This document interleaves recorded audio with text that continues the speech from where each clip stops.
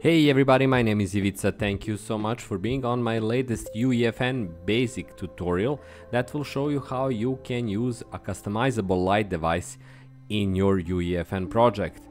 Like always, again, a big thanks for you and for watching this video. If you'd like to support me, I'm going to explain all of the means and options to do that at the end of the video. But now let's get right into it. So when you're in your content browser under your basically root folder, search for light device, and here it is. It's called customizable light device or customizable light. As you can see, it's a simple floating light that can be configured. We're going to put it here and we're going to focus on it. Right now, as you can see, we have that light. It's basically like a turned around light bulb. We can see that on the grass below it, and it functions in the pretty similar manner to the Fortnite Creative, or basically the same manner as a Fortnite Creative customizable light device. So right now, what do we have here? If we go into the light, the same instance, we have its components. As you can see, there is plenty of these, but we can use the simplest and most basic options right here. After we collapse the transform option, we have our user options. So initial state means whether or not it will be turned on once your game begins. Light color, probably the most interesting one if you just want to add some atmosphere to your island. You can click on the same bar and choose the light color. Right now it's pretty hard to spot, being that we're in daylight on my level, but as you can see, it's changing. Also, you can adapt here whatever you like from the individual factors. So we have a light refraction intensity. It's at top right now. Light type, this is probably interesting. You can use either point light or spotlight.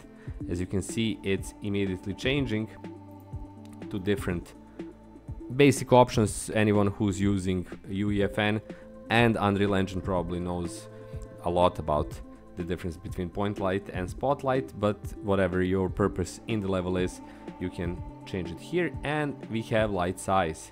As you can see, right now it's at maximum. It's pretty strong. There are even reflections from the ground, but we can change again that to whatever you want. And as you can see, the inner circle is defining the amount or the intensity of the same light. We can also rotate it downwards. Again, you can see that cone projecting basically in the ground, and with it the light is projected as well. We also have the option of cast shadows.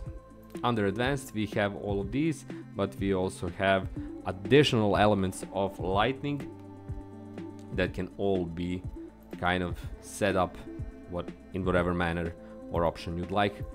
Now, under user options and functions, we have this basic ability to connect the same light with whatever other device we want or phase in the game. Enable, turn on, disable, turn off, dim. This is also pretty cool, dim and undim light, which is really useful for any kind of atmosphere building that might be geared towards horror, gaming, or similar kind of slow moving and slow changing atmospheric changes and tones, where you want to have the ability to basically dim the light without cutting it off immediately. All of that is present here. So that basically covers everything that is to know about customizable light device or customizable light, which you can then use in Fortnite Creative and edit in Fortnite Creative as well.